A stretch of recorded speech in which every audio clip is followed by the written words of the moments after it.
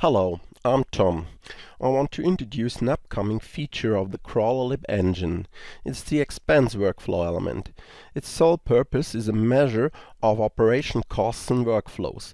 It can be used to respect API quotas on Facebook, Google or Twitter, or to bill paid services like the Google AdWords API.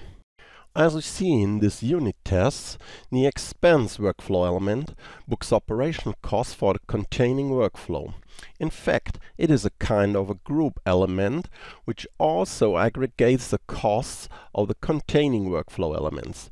So it can be nested to allow fine-grained control of costs that should be booked on success or failure of the containing workflows. To this point, this is all done in a declarative manner by using the expense element, but it is also possible to book operation costs programmatically as we see here. Operation costs are distinguished by their type and can be named to separate them. Let's run the test and look at the results to see what I mean.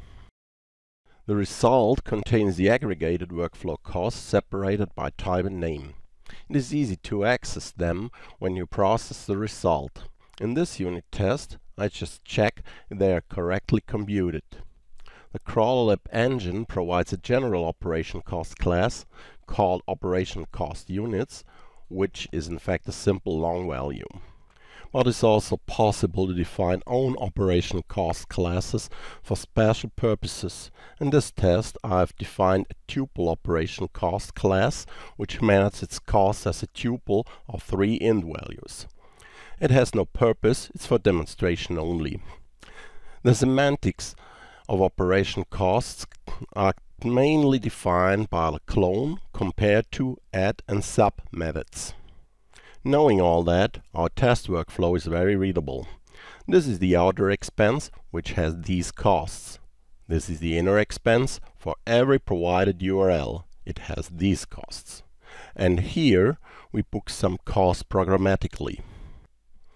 The expense workflow element will be included in the next release of the Crawler-Lib engine.